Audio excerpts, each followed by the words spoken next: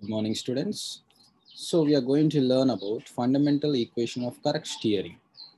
So what is the use of what is the need of a fundamental equation for correct steering? The need of this equation is that if you're not going to follow this type of correct steering equation, we may face problems like the vehicle is going to skid. It's not going to actually perfectly have a turn, but it's going to skid. For example, if you want to have a right turn, it means vehicle has to turn in this manner about some center, right? About some center of rotation. So instead of just turning in this manner, the vehicle is going to skid even in this manner. This most of us, we must have already noticed as vehicle turns towards right, we are going to have a slight lateral position drift also, which is in this direction. Now, to avoid this type of drifts, so we are going to have a fundamental equation of correct steering. So how is that going to happen? If you look at this diagram, usually whenever the vehicle is going in a straight manner, in a straight path, so at that time we won't face any type of problems because it is perfectly moving in a translatory motion. But whenever we are negotiating a turn, maybe a right turn or a left turn, at that moment we will face some problems like there is a chance of skidding. So now for that reason, what we are going to do is we are going to look at these wheels now. You have front wheels and the back wheels. So front wheels are moving towards right. You can see that this is called inner wheel. Over here, inner wheel.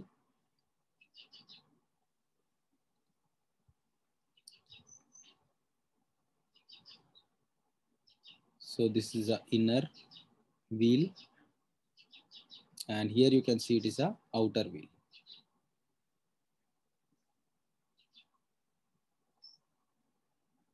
And now, if you check here, I'm actually doing something like I'm going to draw perpendicular to the plane of the wheel, inner wheel, a line extended in this yellow, using the yellow color. And then I'm going to draw a line which is perpendicular to the outer wheel, which both meet at a point over here. And if you extend this rear axle and perpendicular to the rear wheels, also they are going to meet at a same point. So what is this extension? Actually, if you look at here, whenever it's taking a right turn, the wheel, so the velocity direction of the wheel is in this direction. This is the direction of velocity of the wheel here. And then I'm going to draw a perpendicular to it. If you check, this yellow is the perpendicular to the direction of the velocity. Even in the outer wheel also, this is the direction of the velocity over here, right? Yes. So I'm going to draw a perpendicular to the direction of the velocity. So whenever we draw perpendicular to the direction of velocity, what are we going to get? Just with this example, I'm going to say, see, this is the center of the rotation. Now, this is the velocity direction. Yes, this is the direction of velocity, which is always tangent if it is rotating clockwise. So this is the velocity direction. So if I draw perpendicular, where do they meet? They all meet at the center of the circle. So that's why we can call it center of rotation. We can call it center of rotation. So whenever I draw perpendicular to the velocity, then you will get the center of rotation. So now even here, if you look at the rear wheels, the velocity is actually in this direction because the vehicle is moving right. So velocity is in this direction. The wheel is rotating in this manner, right? So if you draw perpendicular to these both, it's actually the same line. So I can say that this is the center of instantaneous center or the center of rotation. So you can call it I. Okay. So now what is instantaneous center? We can assume that the entire configuration is being in perfect rotation about this point. It means this entire body is rotating about this point at this instant. Done. So now there is no chance of skidding in this configuration right now. So now I'm going to draw some reference lines. So I'm going to just extend these lines so that I can prove the condition for correct steering. I'm going to extend this line. Vertical, right? Yes, yes. Now I'm going to measure the angle of this rotation of the wheel. So I'll name that this is phi. Let's say this is phi. and here the angle turned is theta. And we know that this distance between the axle, is called as track width, and let's name it with W. It's track width W. And then this length, which you can see, the vertical one over here, this is the wheelbase. Let's name it as L. Wheelbase, L or B. Okay, B is better. B. And now we will give few names for this also. For these pivoted points, here you have a revolute joint. So you call it M. Let's call this N. And let's call this O. I'll just erase this inner wheel because now we all have established that this is called inner wheel, this is called outer wheel and all.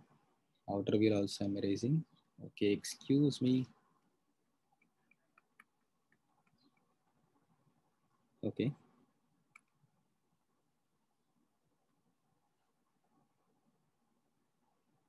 Okay, done. So now M, N, O, and then I think this is more than sufficient now to have our derivation completed. Now, if you look here, you can see here also, you can see that this angle is phi, and this total angle is theta. And if you're taking a right turn, then you can see that this theta is greater than 5. It means inner wheel has to actually have more inclination than the outer wheel. Let's come to the part of derivation now.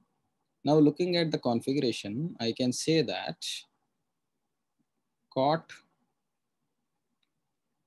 phi is what? Adjacent by hypotenuse, right? Sorry, adjacent by opposite. So adjacent is MO and opposite is OI. This is cot phi. And what is cot theta? Cot theta is NO by OI. Again, adjusted by opposite. Now, what is MO?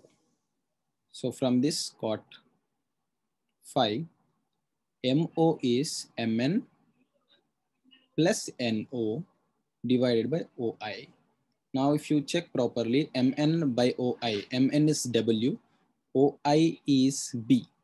So I can write W by B plus NO by OI is cot theta.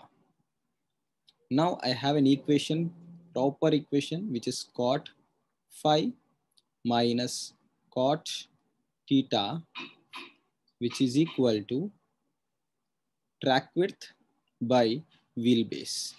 So this is the condition of correct steering. If any mechanism follows, if a steering mechanism follows this equation, then it is said to be a steering gear mechanism. So we have to remember this formula. This is cot phi.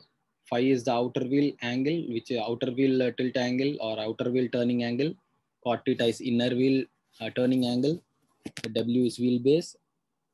W is track width, and B is the wheelbase.